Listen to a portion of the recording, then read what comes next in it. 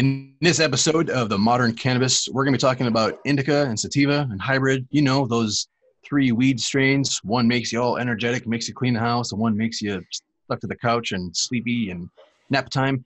But is it really the case? I hear a lot of different versions of the story. We're going to dive into the science and to the reality of those topics tonight with the Modern Cannabis. We have Jerry and Austin and myself, Troy from 420 Vape Zone.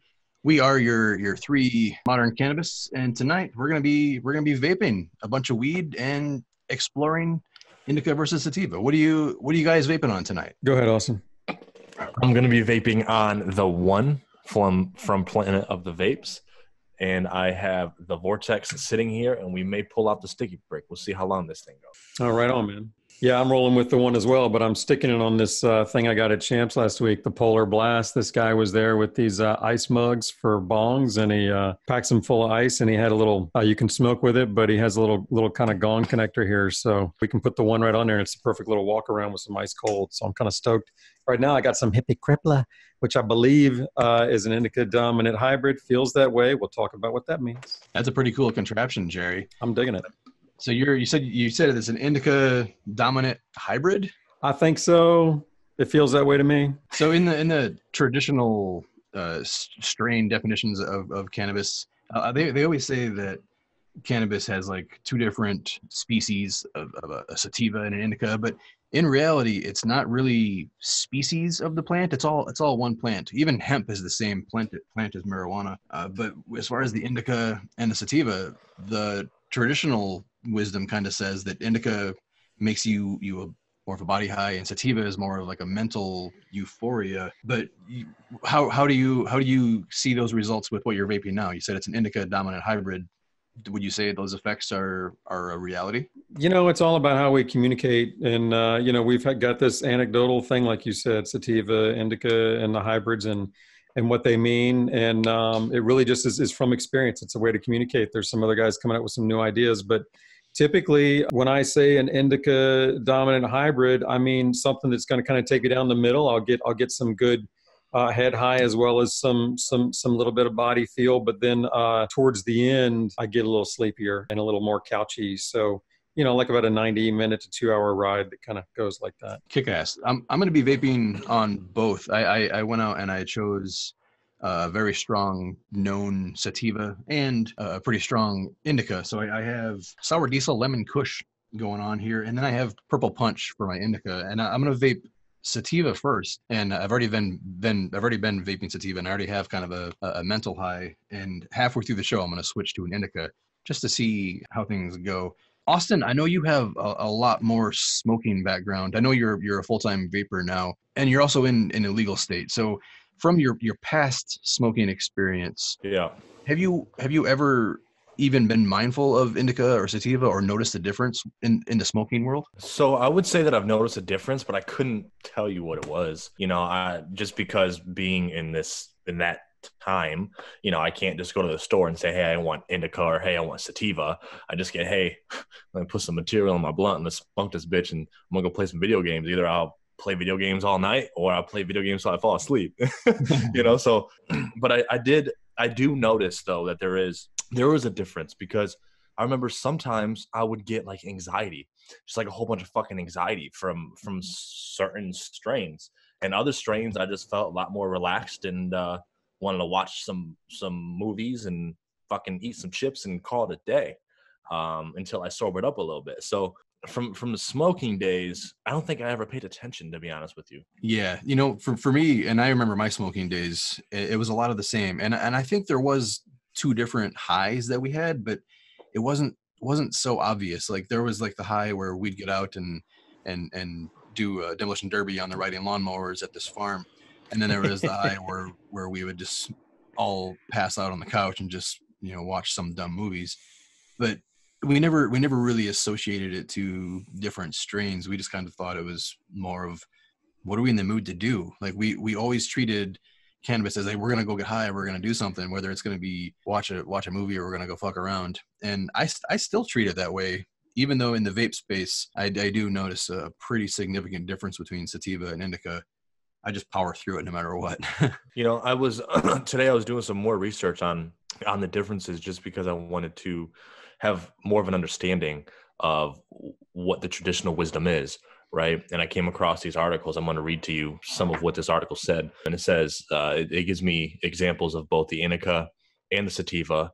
And it says the major qualities of indica medical strains include increased mental relaxation, muscle relaxation, decreases nausea, decreases acute pain, it increases appetite, and it increases dopamine, which is a neurotransmitter that helps control the brain's reward and pleasure centers. And they say that that's used mostly for nighttime. And then there is the major qualities of sativa, okay, are an anti-anxiety, antidepressant, treats chronic pain, increases focus and creativity.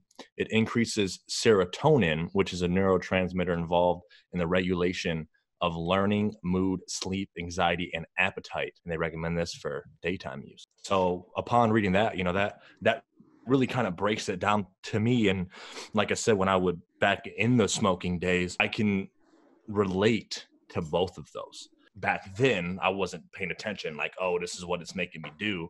But I can remember that there's definitely a difference.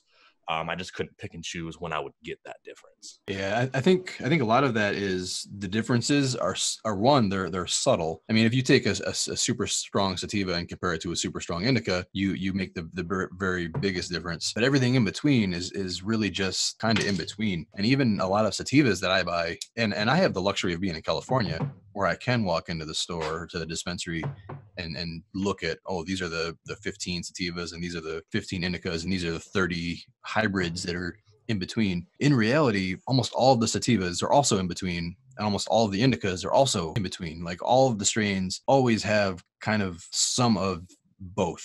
Like, there's not a lot of strains that are one end of the spectrum. One over the other. Yeah. Yeah, everything's a hybrid. That makes sense, because now, somebody will tell me what strain I'm getting, right? And they'll say I'm getting Bubba Kush, for example, and I'll go to Leafly and see, what is the most dominant traits that I'm going to get from this plant. And even it will say creativity and fucking energy, but then it'll show some of relaxation. You know what I'm saying? Because you have the bars where it just shows you how far on that bar system graph you get from each of these things that are prominent in the strain. And there's always some of the other. Yeah, that's a cool site. I like the way they break that down and make it real easy for you to kind of check it out. Sometimes I look at it and I wonder, am I setting myself up mentally by you know what I mean? Am I going to create that now? Giving yourself the placebo effect. Yeah, there you go. So I always wonder about that, because I mean, they really are. I mean, it seems like everything's some sort of a hybrid. Look, man, I mean, I'm still in a state that just became legal, and I still don't know that I really trust some of the stuff that I get here. I just got a whole bunch of Blue Dream, and it just looks like whatever, I just, it's like, and I literally got it just because I thought it would be, and I wanted to see if it was whatever. So the one thing we've learned about the whole indica sativa hybrid thing is it's really not as cut and dry as the three labels make it out to be. And when you get into the science, it's really about the terpenes and the entourage effect of all those different terpenes and cannabinoids, because there's hundreds of them. Every cannabis plant, every cannabis strain, there's hundreds of different terpenes and cannabinoids, and every strain has a different combination of them. And those different combinations all deliver a different effect. So even if one strain is grown in 4 different environments and 4 different regions with 4 different soils and 4 different climates, that same strain will essentially have slightly different terpene and cannabinoid profiles because of the way it was grown, and it would give you a subtly different high, or majorly different depending on the strain. Don't you love organics?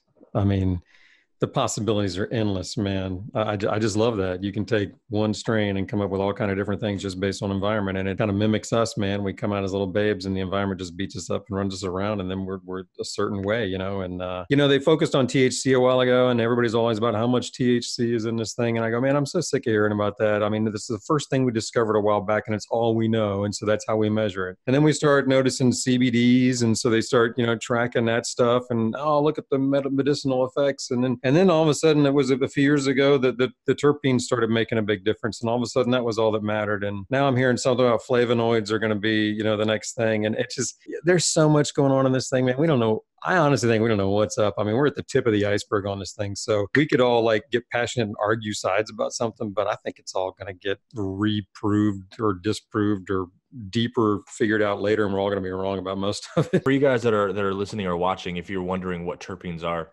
myself personally, I had to Google it. I wanted to get more information on what terpenes are, and what I found is that terpenes are the fragrant oils found in plants that determine the character and effects of cultivars. I believe cultivars, cultivars. We're gonna question mark that one. They are found in all living plants, not just cannabis. Terpenes play an essential role in wine, aromatherapy, and perfume because of the psychoactive effects of certain terpene combinations that stimulate, arouse, or sedate. So that's where, like you were saying, Troy, the entourage effect, the different terpenes are going to give you different effects regardless of if it's indica or sativa dominant. The terpenes play a big role. Yep, absolutely, man. Yep. And we're only tracking like about a dozen of them right now. There's tons of those as well. I mean, that's what I love about it, is every time we discover some of this stuff, we go, oh, look, man, how much we can figure out with these 12 or 16. And then there's like, another couple hundred in there messing around too. I'm gonna tell you what, side note, I just got this Planet of the Vapes 1 today, and I've been using it, man. And I'll tell you what, this thing puts out fucking clouds. It's got a little a session timer on here, and I let it sit at 4:30 with my CBD in here, and I just roast it. And man, you can get some fucking clouds out of this thing. You're going to be relaxing from that action there. I like it. Yeah, man. This same thing is filling up this little polar thing over here with ease. It's a good little design, man. When it comes to like customizing your high and choosing like what kind of energy you're looking for, I think that's really where vaporizers shine, because when you smoke a strong sativa, you can still get really stoned, and versus smoking an indica. It's harder to tell the difference when you're smoking. When you're vaporizing, you can isolate those temperatures of the terpenes and the cannabinoids, so you're not boiling off the sedative cannabinoids. You're kind of selecting your high by choosing the temperatures. And I forgot where this was going. I'm really high. I forgot what I was saying. CBD does vape. CBD does vape at 4:30, 100%. I actually pulled up the chart that we will make sure that we can show you during the video. But I found a chart online that actually breaks down the different compounds that are in the THC, and it'll let you know from 220 degrees all the way up to 451, which is combustion. Oh, right on. So, we've got from 220, where it releases THCA, a strong sedative anti-convulsivant, all the way to combustion, which is 451, where it states that the fire releases toxic chemicals by producing smoke into the air. And the good thing is with these vaporizers, especially the battery-powered vaporizers, is we can actually control the temperatures in which we vape at. So we can medically or recreationally extract the specific effect. Yeah, and those charts are getting nicer, man. That's pretty sweet. I like how they laid that out. Yeah, I really like this one. It's different from smoking. You smoke and you basically poof, it all goes up and you destroy half of it, and then you get the rest of it all at once. And when you're vaporizing, you can dial in certain temperatures that only go so far in terms of what they're gonna to liberate. And that was one of the draws to me when I first started vaporizing, because like we were talking earlier, you just get whatever you can as far as herb on the street, and you don't know what you're getting, and it's hard to get a sativa. But I could take any of those hybrids, and there were always hybrids that I could get, and throw them in my vape and keep it at 350 to 390, and really have that heady daytime social cleanup thing that I was chasing. And then I could keep the rest of it for at night. I'd bump up the temperature and use the same herb at night, and that'd be my nightcap. And I still do that now. I got a whole dish over here, right here, that's everything that I've vaped at a lower temp, and I'm going to beat it up later at a higher temp. And that's been one of the great things about vaping for me, is being able to get the flexibility from the machine that I wasn't able to get on the street from the weed. Yeah, and I think that's absolutely right, man. And it's almost like vaporizers are a better tool for customizing your high than relying on indica versus sativa versus hybrid and all that shit for a lot of people, because you can vape an indica at lower temperatures and not get sleepy high, and you can vape a sativa at a higher temperature and get the sleepy high, because I do it all the time on accident. Yeah.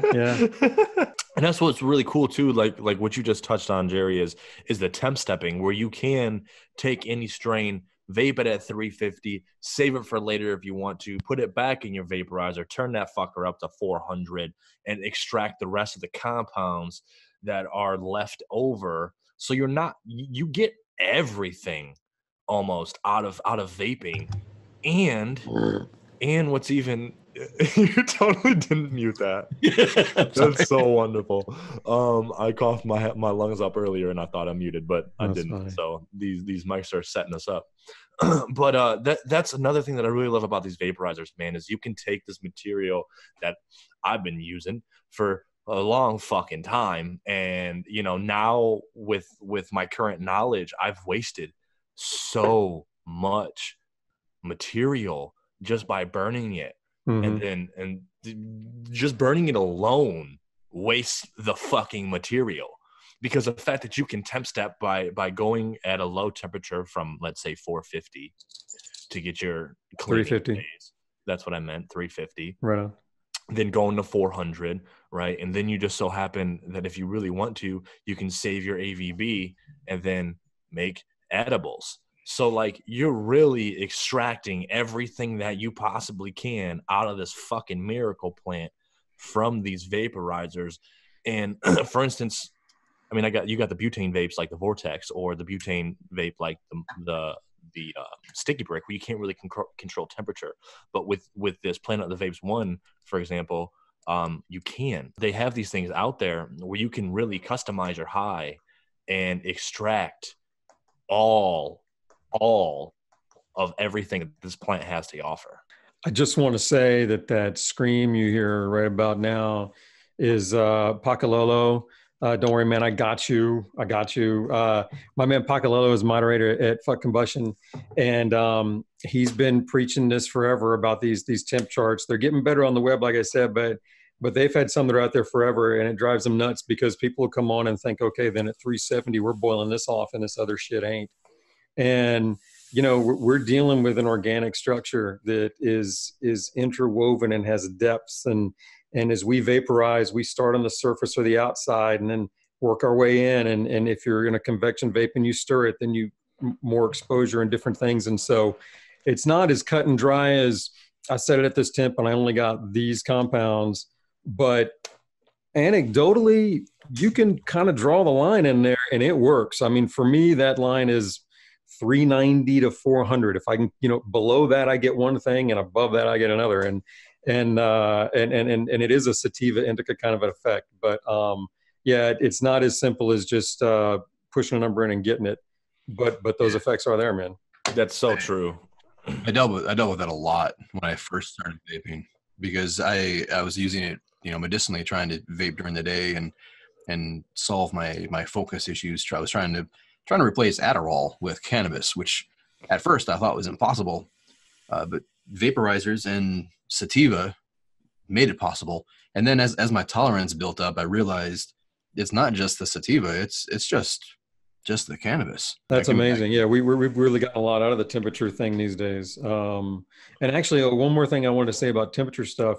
It was about a year and a half ago. I was at a show talking to the guys from Ghost, and they were doing some research or run into some where basically they were saying that the terpenes in our plant start to get destroyed at about 350 degrees Fahrenheit. That's when they start to get destroyed. So that's why the first temp on that vape started out at 330 something. It was 338 or something like that, because they wanted to make sure that if you really wanted to get everything in that you could with all the terps, let's have a temp that won't destroy anything. Hit that first, and then you can move on up the chain there. And so that's kind of, I was fascinated by that, and I started trying to figure out how I could incorporate that in my vaping controlled. And I started out with a herbalizer blowing up a bag. I'd started at about 335 and hit the fan and let it blow up a bag. And then I just hit the up button and hold it in and just kind of scale it, because I think it goes so fast. And over the course of about 45 seconds, I could scale it up the top and get one bag that kind of had the full spectrum.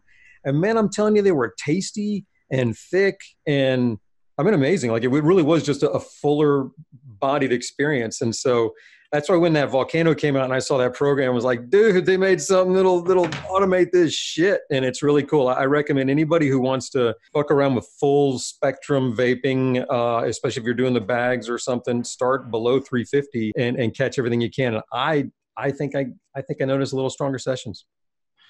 Yeah, definitely. If you stay at 334 or in that window for a while, you get all of the myrcene. I think it is. I think it boils off of like 334. It's supposed to be the most euphoric and psychoactive one. And if you stay at that temperature, you keep it without destroying it, and you can also isolate it. But I wanted to go back to what you were talking about with the ghost and what they were talking about with terpene destruction. There's a lot of data out there, and I want to point out that looking at data points and applying them out of context or in a different context than other than what they're recorded in is a dangerous. You know, there's some bad decisions that get made looking at weird little data points. And I've heard from vape engineers and vape CEOs, you know, tales of like, oh, if a vaporizer is blowing vapor out your lungs and it's being wasted, that came from a data set somewhere too. You know, somewhere they looked at data and said, oh, this is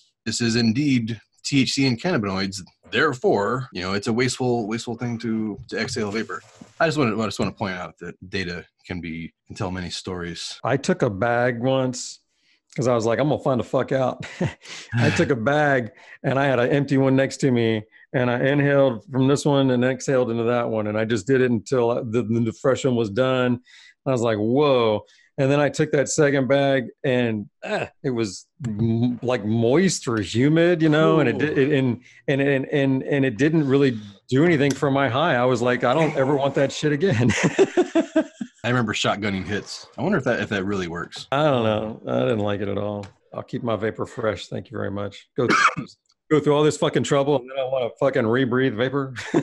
So I remember in one of our previous discussions, you guys were talking about a nose test, some test that we can use to identify whether it's a sativa or indica heavy strain.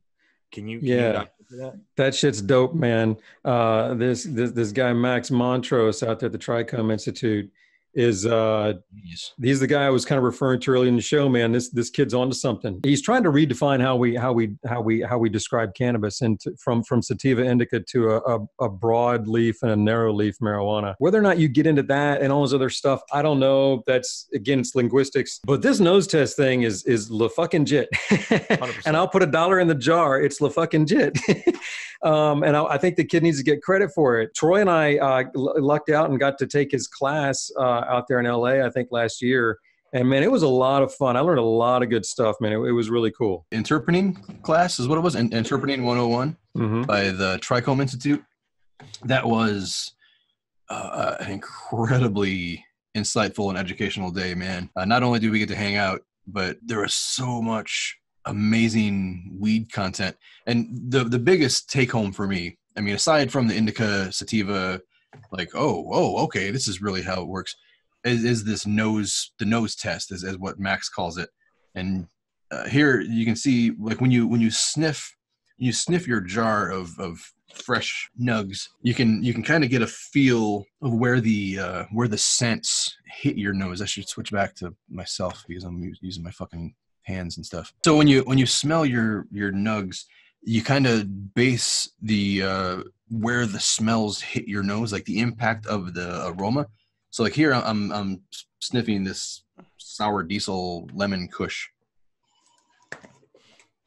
and it's a sativa, which you should be feeling up here, but in reality it's kind of hitting my nose in the middle. So in the term of the spectrum, it's more of a hybrid than it is a sativa, even though I use it as a sativa and it gives me more of a sativa effect. On the flip side, this purple punch, when I inhale this, for one, it's like straight up purple. I can feel it like right here, like the sides of my nostrils and the flare, like in the bell, like that's where I can smell it and feel it. It's down here, and that is more on the true indica of the feeling. So an indica dominant hybrid, you'll feel it here and here, but if it's like a super strong sativa, you'll get it up in here. But even with the sativas that I've found, I still get some in the middle and in the lower part. Have you had a lot of experience with sniffing your weed, Jerry? Yeah, man. Since that class I've been playing with it, it's a lot of fun, man. And it works, man. I mean, I can, Yeah, every time I'd go to my buddies and he'd pull out this big bag, I go, let me see. And I just, and all you have to do is pay attention to where you feel it, not what you smell, not how it smells, just where do you smell it? Where do you feel the sensation of the smell, which never occurred to me before. Never. I was like, what the hell is this kid talking about? And it's wild. Yeah, it really is. And when you feel it down here, because it's lower, I think of it being more grounded, more of an indica, as opposed to higher, more in the head like a sativa. And you just kind of go wherever you feel it on that scale. And if you do it a few times and you really notice it, you'll get to the point where then you don't even think about it. You just can smell it and know what's coming. It's really cool. Yeah, dude, that was cool as fuck how you just described that. Like when lower in the ground and then higher into your head. Like that's a great fucking description. And I just pulled out my CBD lifter, which is supposed to be a sativa, and I feel it. I feel it like here. And even with the CBD, fantastic. Yeah, and that's cool shit. Yeah, it's real cool. When we first did that class and he taught us that technique, he didn't have anything to demonstrate with. And it was funny, I had ordered weed and I had weed on the way, but it didn't get there in time. That's right. But when I got home, I was so excited to try it. Almost all of them kind of had the same impact in my nose. And I was disappointed. I was like, is this really a thing? Because I bought some sativas and I bought some indicas and they all kind of had the same, like very similar. But then I found a few like the XJ13 and this green crack that hit real high up in here. And then I found some purple punch and this blueberry muffin Xeno type thing that hit real low. And yeah, man, sure as shit. And then when you vape those at consistent temperatures, you do get more of those highs. Do you remember what he said about how to sniff it? He had a method for himself that worked where he would like kind of go, and then he'd come in and do a short, and then I forget what, but then he'd go 3 pulses, and I think the last one was he was like going at it like 4 or 5 different ways to smell it. And I mean, I can imagine if you don't know what's going on watching somebody do this, like, what the fuck's this kid up to? I thought he was making fun of wine people in that moment, but I could be wrong. I don't know. I took notes. You were hot in there somewhere. I don't know where they are, but I was like, I got to get this down. But really what I do is I don't have that method down, but I just, I breathe. Yeah, exactly. I just keep going at it in different ways until I feel it in the right place. I do it similar to how I'm, inhaling or smelling coffee or something else that I would do a sniff test on, That's super cool, especially when getting material that does not have a label on it. Gold in those illegal states, man. Gold. I mean, you have that knowledge. You can go into your guy's place and know what's up. You can pick stuff. Totally. I wish I knew about the sniff test when California dispensaries were still cool, where you could go in and they had the big jars and you could actually like put your face in the jar and pick nugs with chopsticks and weigh them out. You can't do that now? I think there are still dispensaries like that, but they're not all like that anymore. Like all the recreational stuff is like pre-packaged and child-proof, and yeah, you don't get to sniff your nugs if you're buying. You don't even get to see the shit where I am. It comes in a sealed package. See ya. Yeah, the old medicinal ways were pretty fucking awesome. This is dope. So let me ask you this question. I've always tried to figure out how can I remember these different breeds of cannabis. Both indica and sativa, and somebody told me one thing that registered was when you think of indica, think of in the couch. Yeah, right. And then obviously sativa is just opposite of that, so you're not going to be in the couch. That's kind of a cool little term I heard back in the day. Hell yeah, man. Hell yeah. That's one thing that I've always remembered. I've always used that as well. In the couch. Yep. All right. Sorry, Max. We're not using the leaf terms yet, man. I want to help the kid out, but nobody understands me when I talk his language yet. I know, man. And for a while I tried to, like, I tried to pin it. Like every time I would say a sativa, I would be like, oh, this is a narrow leaf marijuana. It's a Right. sativa. And then every time I would talk about indica, like, oh, this is a broadleaf marijuana. Or an And then you got indica. to deal with the haters in the comments, right? Yeah, man. Are there haters that say some shit when Every you time, dude. They're passionate really? about this shit. Yeah. Well, Yeah. it should be all love, man. We're all goddamn smoke some weed and have a good fucking day. Preach. You'd think it would Preach. be like that. Why isn't it? Come Why? on, man. Come on, man. Can't we all just get along? Spread fucking love. Vape on with compassion. I'm officially switching over to my purple punch with the G43. There you Actually, go. I had one little bowl of it earlier in the vape cap, and it did slow me down. But I can still feel my mental snappiness. I want to go to a legal state real bad just so I can go and get some branded labeled shit and just try it. Will I get the effects that they say is on the fucking label? I don't know because I've not tried it. I just want to try it and see how it goes. Yeah. That Hopefully first time's really fun, man. Hopefully it's not depressing, but at the end of the day, I'll still be a happy camper regardless of what effects I get. It is cool just to buy legal weed, just to walk into a store and buy a weed. So liberating. The first, probably more than the first 6 or 10 times, I was still giddy. Like the first time I bought an ounce, I was giddy. You know, the first time I bought 3 ounces at a time, I was like, oh shit. I don't think I've ever bought more than an ounce at a time. I used to buy 2 or 3 ounces, sometimes up to 5 ounces at a time. And I would buy from this dude who he lived in Humboldt. And whenever their grows would come down, he would load them up in his car, and he would have a big bundle in his car. And he would list his shit on weed maps. Like I would find it on the internet and text him, and he would come up and he would show up in my garage, and he would display all he would start pulling out these big ounce bag. He's like, oh, I got, bubble gum kush, I got this and I got this and I got this and I got these, and so I could pull them out and smell them. And one day I had a table in my garage, and he probably had 20 different ounces. Wow. And I was like popping them out and smelling them. Are you kidding me? I got a UPS delivery. The UPS guy like walks in. That's great. He's like, oh, I got a package. I'm like, oh, cool. And I was like signing for my package. That's hilarious, man. It was so surreal. It was so surreal. So you had it made, man. That's awesome. My boy Dave has moved away. He's gone, man. So I'm now a dispensary boy. I've been going to a couple of them around here, and it's been fun getting the sativas, man. I'm starting to get some things I like. I've been going to True Leave, and I like this member berry they've got is a great hybrid. These guys here, Sunshine Cannabis, did a pod called Gainesville Green, which I'm partial to. Haven't been a gator myself, and man, that was a great sativa to walk around with, man. That was one of the. I got to get another one of those. That was good. I think those are some of the kind of strains that I'm digging these days. That's cool. Member berry is good. I always like to have both. Like I always like to keep some sativas and some indicas, and I do. Well, not right now. My tolerance is so high that I just vape at high temperatures and just go for more of a quick thing rather than temp stepping and going for efficiency. Right. You're kind of getting right to it, aren't you? Yeah. Cutting to the chase, man. I know the feeling. I'm going to hit this G43. Yeah, these, all of my indicas right now are extracts, actually. And same thing. I went to True Leave and got one of each. And there was a shatter and a crumble and the rosin. And I got them all indicas. So my sativas are flower, and my indicas are extract. Ooh. Nice big old hitty hit. Oh my God.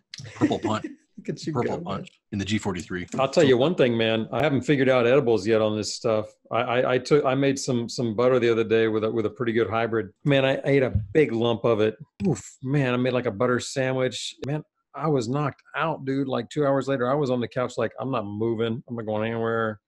I've passed out for a while, woke up still grogs. It was crazy. It was crazy grogs. So I don't know if you can get the same effects with edibles or not, but I haven't had any luck with it. Have you, Troy? As far as getting sativa, indica, and edibles? I'm really glad you brought that up, and it's not on our list of topics to talk about. But I was actually just thinking that while I was inhaling this, because I've actually read some shit. I think Strain Central is one of those guys who says like, all edibles are just edibles. Like there is no sativa or indica edibles.